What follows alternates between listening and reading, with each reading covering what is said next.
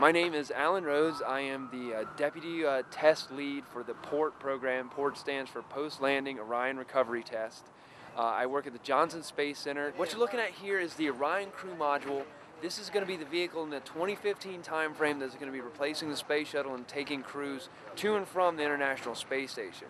We'll be doing that for the first 5 years, and at the same time, concurrently, we're going to be engineering the equipment necessary for us to return to the moon in the 2020 timeframe. This vehicle that you're looking at is actually a test vehicle. It will not fly.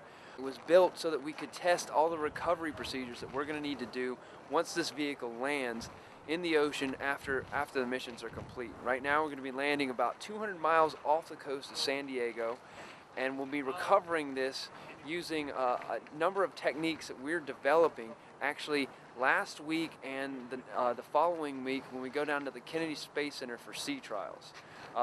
This vehicle weighs right at 18,000 pounds right now. It was built out of 316L stainless steel. And one of the reasons that we did that is we want this vehicle to be usable as a test article throughout the life cycle of the Constellation Program. You can see there on the side panels, some of the lower panels have screws in them, and that's there so we can remove those side panels and move tankage around as the design shifts, as Orion matures towards a production design. You can actually see some brass fittings on the green portion, which would represent our heat shield. That is there so that we can drop off the current heat shield mock-up that we have and put on a more representative heat shield if that testing is required. This was a joint partnership between NASA and a number of Department of Defense organizations. What we did there was when the U.S. Navy designs a new ship and needs to know how she'll react in the waves and how she'll react in the water, they go to a place called the Naval Surface Warfare Center, Carderock. And they actually have that division build them a test article and actually go out and test it to find out how that vehicle will react in the waves. We went to the exact same people using that expertise that they already have so that we didn't have to redevelop that expertise in-house. At the same time, we've been working with the United States Air Force. The rescue personnel that they use, they're called parajumpers, just fantastic group of personnel who actually will be the teams that we're using to test as our rescue teams, and we go out there. They're the world's best at rescue and recovery, and so far working with those teams has been utterly fantastic. We're going to sea trials the 6th of August down off the coast of the Kennedy Space Center, and after that testing is complete, we'll be able to put seats, restraints, obstructions inside this and start using it as an ingress-egress tester. This is your crew module. This is where the crew's going to sit for launch and for landing. There will be a smaller engine attached beneath this, and beneath that there'll actually be a large booster. They'll actually boost it into lower Earth orbit. So this is kind of your crew piece where your crew's going to be during the missions. That's the station. For the lunar missions, this vehicle that you see behind me will actually be joining up with your lunar lander and your Earth departure stage to kind of act as part of the vehicle. This vehicle will remain in orbit around the moon. You'll use the lander to actually land on the surface of the moon. Once done, you'll actually leave the surface of the moon using the ascent portion of your lander, join back up with this in orbit, and then take this vehicle all the way home. For Mars, we believe that we'll use a vehicle similar to this, but we're not totally positive on how all that work. But it will be a vehicle that we expect to be similar to this, and we'll use it kind of in a similar fashion that we described with the lunar lander, where you'll meet up with a vehicle in orbit around the Earth. You'll then take that joint vehicle all the way to Mars, leaving this vehicle behind me in orbit of Mars. You'll then meet up with it later and then use this vehicle to re-enter the Earth's atmosphere after you return from Mars. On the way to Mars, we actually expect to build a much larger vehicle in orbit so that the crews will have a lot more room.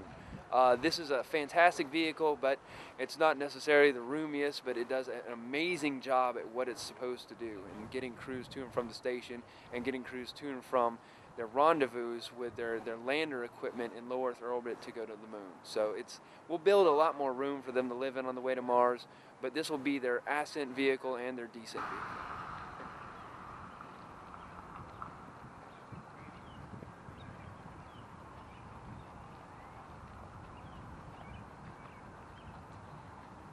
we're working with a team just north of here, right next to Great Falls, to actually build this so that we can test the recovery procedures for this spaceship, which is actually going to be the replacement for the space shuttle.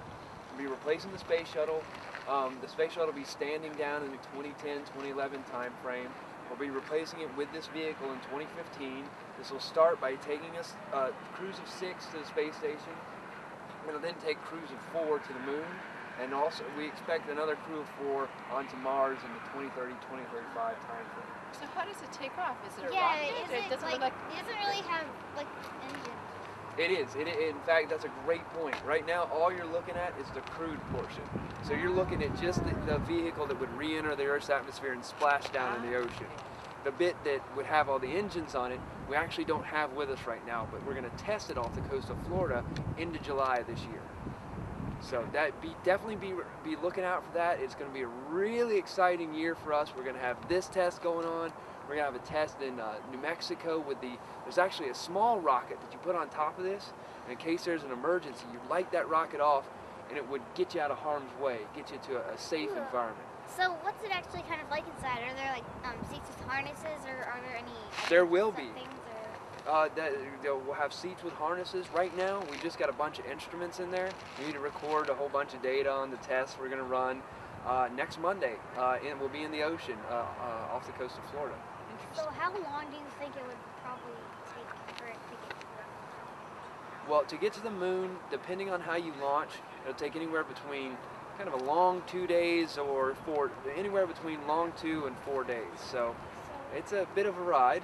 If you launch someone to the moon, would they have to stay in there the whole time, or would they have something else to do, or they'd actually, when they got into orbit, they meet up with another vehicle so that they have a little bit more room. This vehicle, you never actually land on the moon. You'd only bring this back to Earth. You take a lander that you meet up with in orbit, kind of join up, and then you go to the moon. You'd use your lander, come back, and use this to get home. Probably similar to the really lander cool we saw idea. in the museum. Yeah, well, and you know the cool thing is that by the time we're actually flying this, you're going to be the one flying. So I mean, by the time this is actually in service, you're going to be the one using it. So you know, just make sure you stay interested, stay motivated, and. Is there a website they could go watch some of this on? Absolutely. If you go to www.nasa.gov, I apologize, I'm completely out of handouts. We can remember that. But if you guys go there, you're looking for the Orion spacecraft. Orion spacecraft, like the star, or Constellation. Yeah. Exactly. Well, actually, I've been fascinated with the space program since a very young age. I wasn't necessarily the model student in high school, but I graduated. I went to college, became an engineer. I actually started working with the United States Navy in the submarine field, but one of the things that's always great when I'm talking to people about education is getting experience and understanding how you can use that experience to benefit you no matter what field you're in. Understanding how to use experience, doing a job, working with people, working with technology, to therefore benefit you if you wanted to move into another field. Always wanted to work in space. I started with submarines, not necessarily the most direct career path, but it definitely led me here, and it has been an amazing journey, and I've had a lot of fun doing it.